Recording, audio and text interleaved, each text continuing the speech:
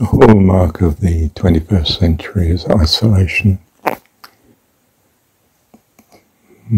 Probably more than 50% of men, as they get older, find they're alone. Wife's died, but more often now, wife's gone. Didn't stick around that long. Could manage on her own with state help, or at least thought she could when she made the break.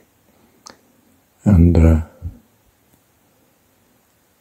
leaves the man without anything. It's not like the 19th, 18th, 17th century where you had an extended family you just fall back into. Or, they were with you anyway in the household, and it's not like that. If the wife goes, you're alone. Had trouble. Extended families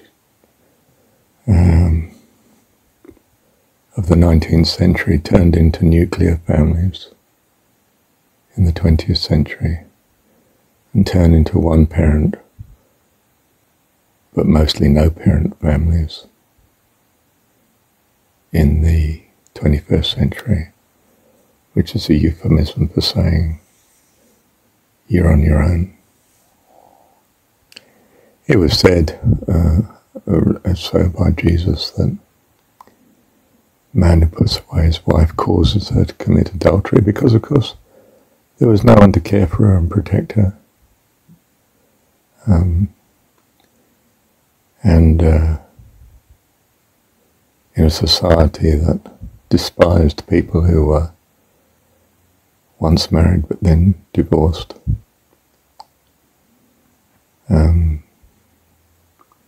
left her without support and hope unless she turned to marriage or prostitution. The Old Testament gives the Bible a bad name as regards blame. Jesus is rather more enlightened. And we need to be more enlightened in a world where there's desperate isolation, loneliness, fear of the future, being at risk on your own, nobody to care for you, nobody to care for. Drives you out to attempt other relationships which typically don't turn out so well. I was very fortunate. My second relationship was also 18 years, and we were in love, absolutely lovely.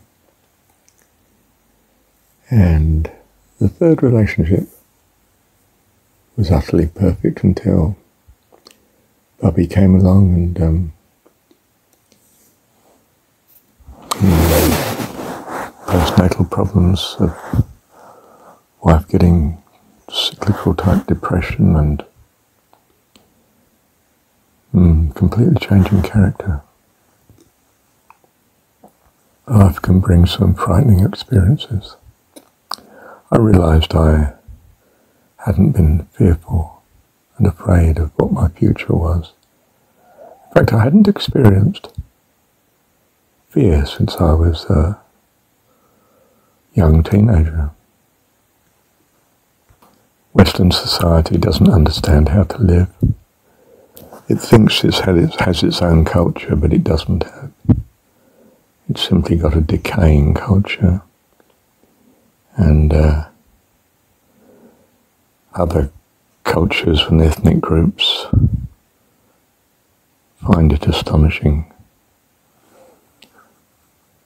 Acute lack of joy, love, commitment, stability, acute lack of real family life, an acute lack of relationships, a quick abandonment of anyone that could be a burden, supposedly leaves them in the care of the state, who likes to rely on a community that's not there.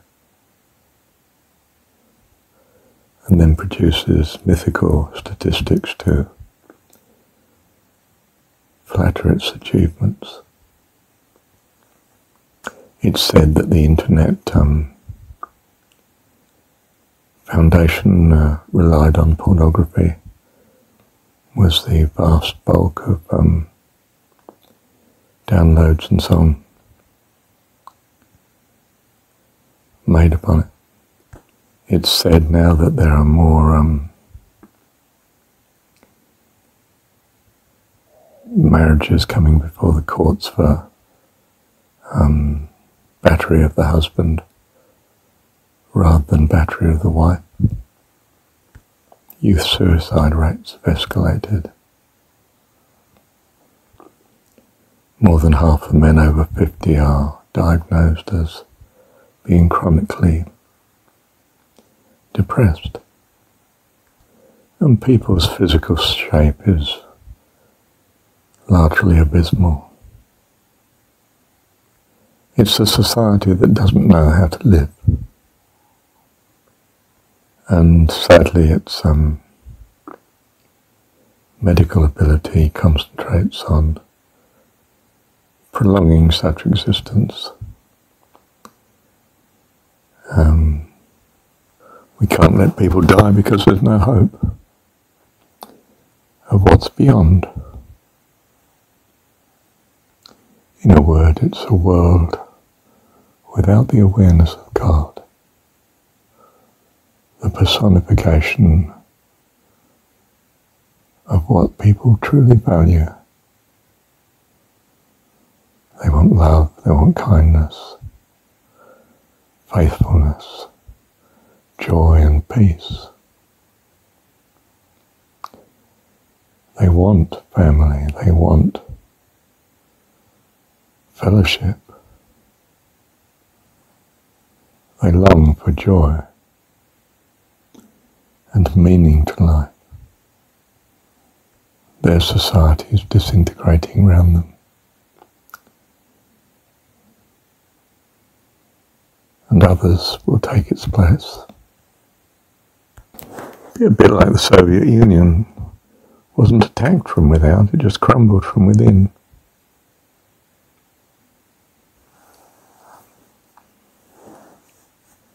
Quite simply, if your people do not prosper, then your country declines. It's always been the case that the ultra-rich in any country have been ultra-rich. But if the bulk of the population becomes desperately unhappy, your society folds. And your view of stages of life is rather insightful. That when you get past the household stage, which takes you up to about mid-40s, I think, in their estimation, you go into the renunciate stage of contemplation, and you don't battle to work to the end of your life. You pass the children's stage, so you unload the stuff you don't need, and well, in Western understanding, you retire, but it's a bit more spiritual than that. You're involved in being a blessing and a helping, a bit like the grandparent tries to be. Some are so involved with their own children's children, their grandchildren, that they do have a semi-extended family. It's not completely alone. And then after that, well, if you survive that long, I don't know, late 60s, 70s, then you're an ascetic, you're a wanderer. You've gone ideally completely past the obsessions that the world offers. you're nearer heaven than earth. Well, I'm not sure how many people even lived long enough to achieve fullness of such stages, but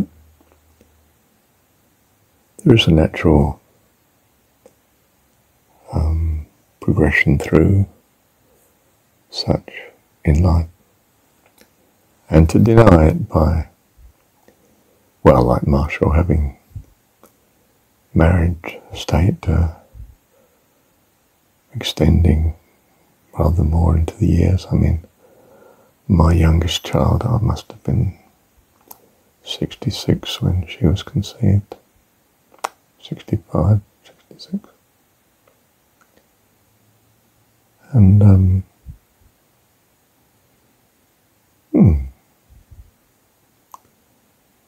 course, she was a great blessing to me, of course, but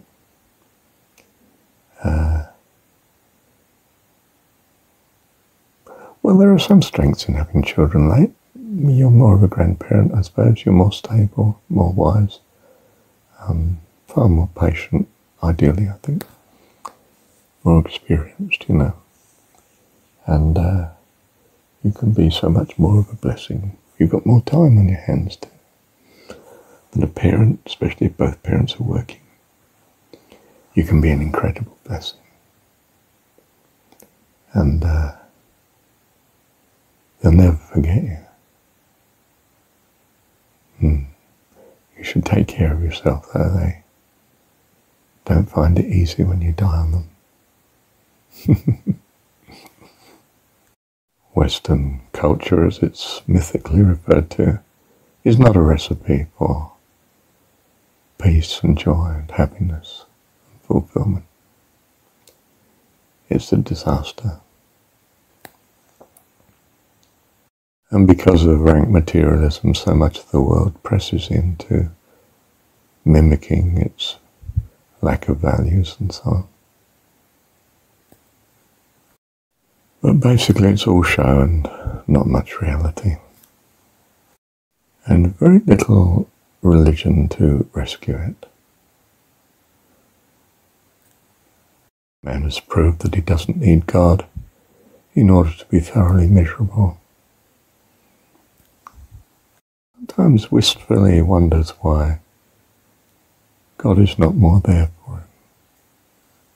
But he spends so much time not looking for God that he can't see him even when he's standing in front of him.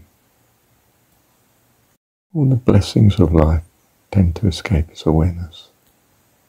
Being ever concerned in improving his material situation, which of course with the advancement of age tends to be diminishing, not increasing. Although his finances might increase.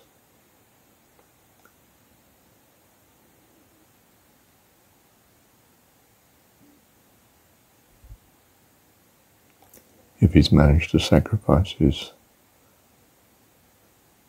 emotional and spiritual life enough to have built up a nest egg of retirement fund that can afford the bills of the rest home that he's interred in. You can find he leaves very little to his children, but it doesn't matter because they don't really matter too much to him anyway. And have probably shown an acute lack of concern for the parents' welfare as they got older. There are some lovely exceptions, of course, and they stand out a mile.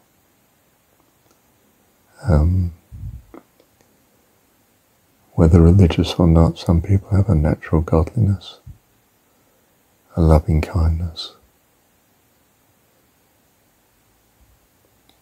There are religious saints and there are non-religious saints, just as there are wicked religious people and wicked secular people. And by wicked I mean those that purpose harm to others by the way they live and exploit everything around them. Be careful who your friends are. Some friends, you don't need enemies. Love your neighbour, not all the people you come into contact with. You very quickly find that the socialising is very shallow. There's no relationship there. And if it lasts a few years, you're surprised. The idea of the natural consequence of materialism is that it drives you into an awareness of your need for God, that you find the materialist way of life desolating as time goes on.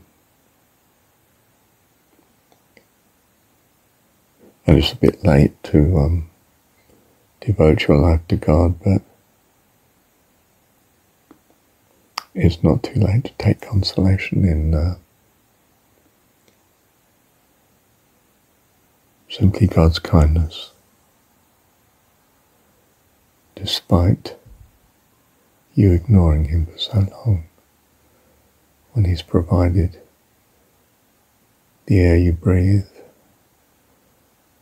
the material that your body's made of, and the universe in which you live, even time and space and matter.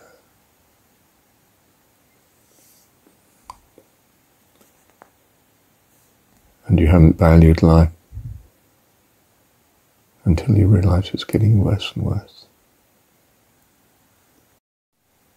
And it's not that you now nobly give up materialism for spirituality. It's that you take up spirituality precisely because materialism has given you up, moved on to court someone else. There's always more foolish youth to be lured into its embrace. Quite simply, if you don't keep the first and second commandment, as presented by Jesus, to love God with all that you are, and the one that rescues you,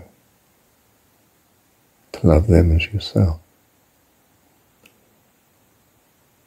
Unless you take such advice very seriously to heart, your life will quite simply be tragic, especially from your point of view. If you don't give love, you don't receive it. And if you don't receive love, well, you can't survive. And the surviving that you do have is just a nightmare. I'm not sure why people want to believe in chance and uncertainty. Why they want to believe in death, that it's simply the cessation completely of everything.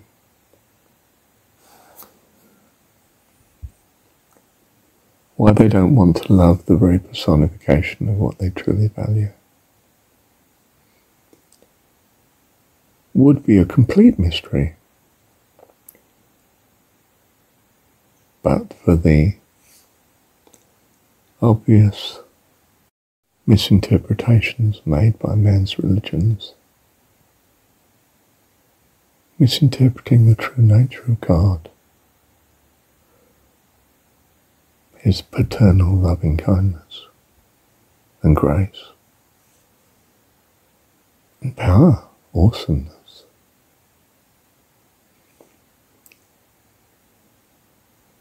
And that if people have values and hopes and desires, how much more does God have, who made them?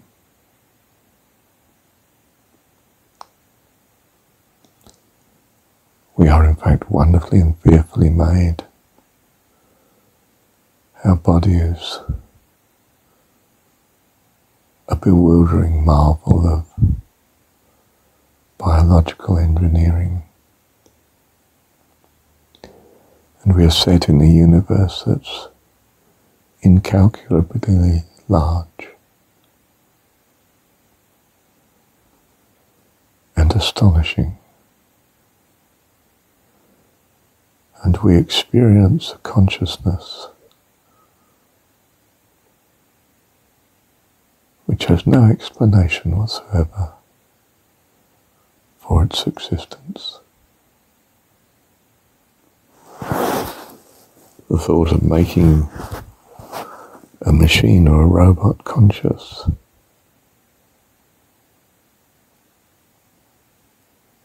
is almost ludicrous to us. We can get robots to function.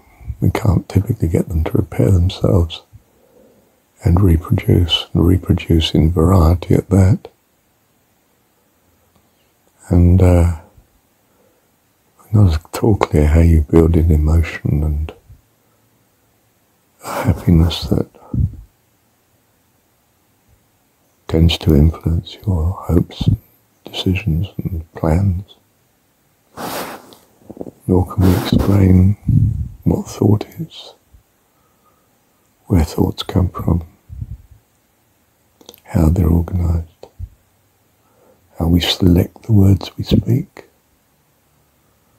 where thoughts come from at all. Our environment, the world, our experience is staggeringly inexplicable. We dismiss it by saying, well, it's a consequence of chance. But chance usually brings breakdown, dissolution of the structure. Chance does not build towering buildings, mighty highways and bridges.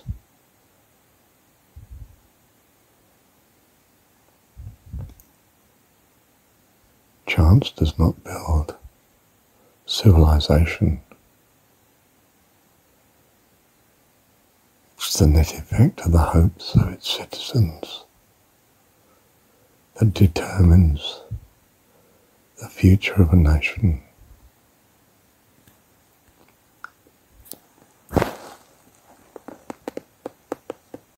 I think it is the case that except you hope in the existence of a loving, all-powerful God, you will not enter into life eternal. The personification of a perfect, loving person is all our hope. Thank you, Dad.